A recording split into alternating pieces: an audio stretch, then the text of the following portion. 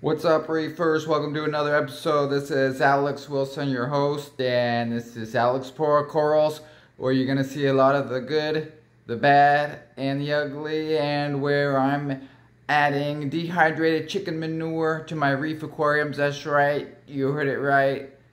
Chicken manure. The yellow tang loves it, he eats it.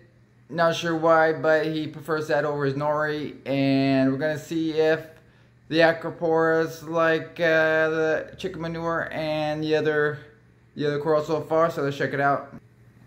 Alright, here's the next day on the display aquarium, and there was still has a little bit of an algae bloom, but it has gone down a little bit, a couple notches from the last couple days, and so happy about that, and keep an eye on that. Here's my coral scrubber system, growing corals here and whatever else. It's kind of like a whole separate system running opposite as the main system, running at night.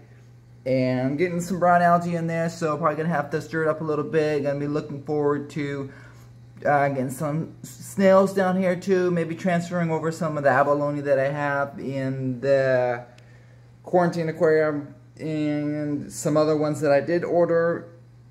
So I ordered some Trucha snails and a few Astrea snails, so let's see how those do as well. And so look forward to those when they come in. Order those from Top Shelf. But down here I have the big Goniopora there, so I just turned on the light right now so everybody's closed up. There's the pulsing Xenia as well. But so yeah, he was opened up pretty good, so he's doing okay. So good so far there. And then yellow tank's back there. And come on, dude, come on out. I haven't seen this one eat the manure yet, but that's to be continued. Well, I'll have to check that out. So I haven't put that much down here. Most of that I do put is up top. So, but yeah, as of now, I'm adding it. Still adding it, but I'm adding it not just freely. I'm just kind of trying to add it as needed, as I see the phosphates mainly go down and the nitrates go down too low. So I'm trying to keep the phosphates at like between 1.5, well, no, 1.5, to between 0.15 and 0.2 parts per million on the systems here, and the quarantine aquarium went up as high as 0.6 parts per million on the phosphate, and so it's kind of interesting to see.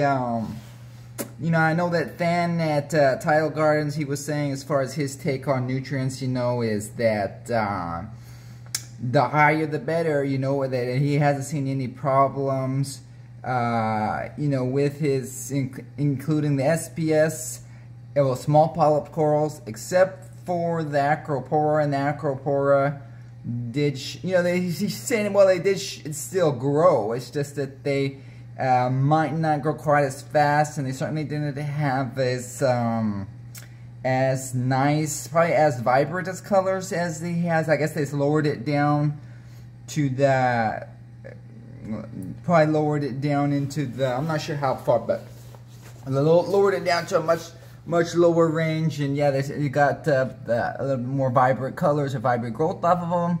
So that being the case, you know, I'm not going too crazy. I'm not gonna go. I noticed them did darken up in general as they started to get up there to the 0.4, probably up to the 0.6 parts per million on the phosphate, so that I'm going to try to keep it down, you know, right where I want it at 0.2 to the 0.15 and see how that goes. But I'm also testing every other day. I think that's a good idea, as I heard on that seems to be a good idea to keep a tight track of it, you know, just to make sure that it, you know, can either way, just like the nitrate too. I mean, we can creep right up on you or creep right down on you, you know, without you realizing it, just from just from a couple days, you know, so with algae growth and corals and whatever else. So definitely seeing that it jumps around a lot, and it's good to be testing it, you know, and seeing what it's trending, if it's going up or going down, and how far you expect, how high you expect it to go, and what you're going to do about it, and how low you expect it to go, and what you can do about that. So, you know, adding more nutrient export. In my case, I add no pox, and if it gets too low, and then I'll add more food and more dehydrated chicken manure. That's right, dehydrated chicken manure to the system. And there has a few instances where I added the chicken manure, and I did see it fall down on a few of the corals, on I think, you know, on the fuzzy mushroom rock and on a few of the other corals, and they definitely seemed to have a negative reaction to it, like it was like they thought they were kind of under attack by something. They threw out their intestines, like they were trying to attack something for just maybe a couple hours, and then after that they were okay, but they didn't eat it. I didn't notice them actually eating it. So anyway, that's that one down there. And that's the coral scrubber, scrubbing those nutrients right out of the water. So here's the main system. It's not the algae bloom has definitely died down a little bit. Got my fuzzy mushrooms over here. Keep an eye on my Euphilia right there. I got the frog spawn and the hammer. Frog spawn's not quite opening up as much, so not as much as it was in the quarantine system, so keep an eye on them. This elegant's doing okay. So I did order a whole bunch of corals, so many corals. I think I ordered probably about 28 different corals, and most of them are Acropora frags, and let's see, one orange setosa. I'm gonna try that, one Montipora, because those have always faded out on me, so I thought I'll try one of those, as well as one bird's nest.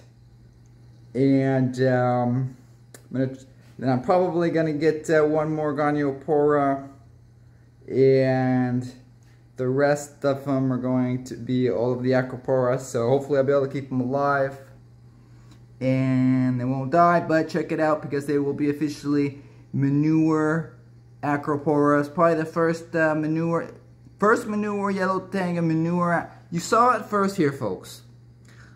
Manure reefing, Manure Acropora, and coral scrubbers. Alright guys, here's the clams and the blue maxima. I'll put him back right there in that little rock right there. He's gonna like it there. He's propped up a little bit there. Got the golden one and the squamosa. They're on their frag rock there. They're hanging out there. They're cool. And then I put the small golden one right there on a smaller piece, like of a curved piece of rock right there, but he kind of fell off a little bit, so I'm going to put him back up. But I'm going to try to get him stuck on there. It should be good. He'll be propped up there a little bit, and then I can easily move him around. So let's check out the close-up of the Porites and the Christmas tree worm rock. It's looking pretty good.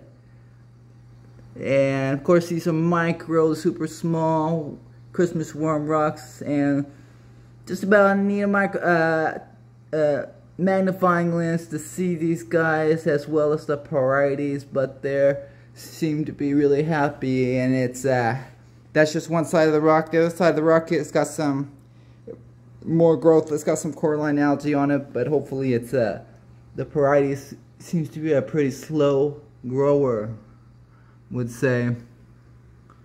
But let's check it out. We got the grain slimer.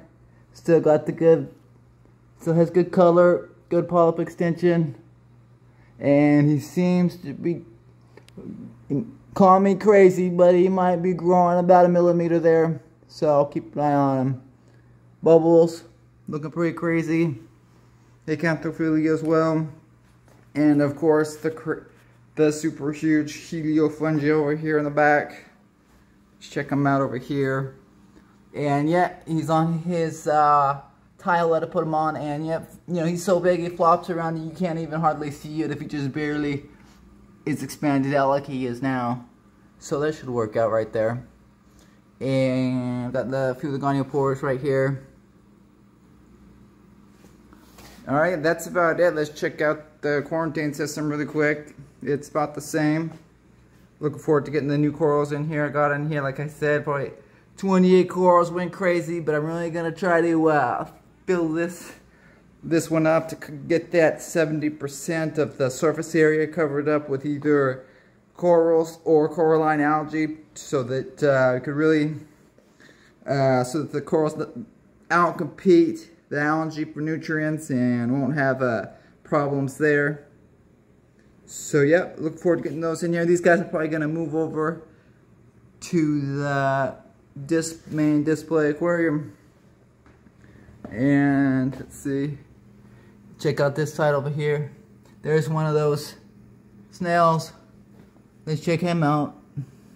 So I left 2 of them in here, and I'd like to put them over there on the main display, but I don't want to take them all out, so I'm gonna have at least 2 in here. And then a lot of times these abalone, they like to hide like right against the glass. So they kind of like hide right in against the rock right there, and they're hard to see. Alright guys, I guess that's it. Check for the next update. New corals coming soon. Also got a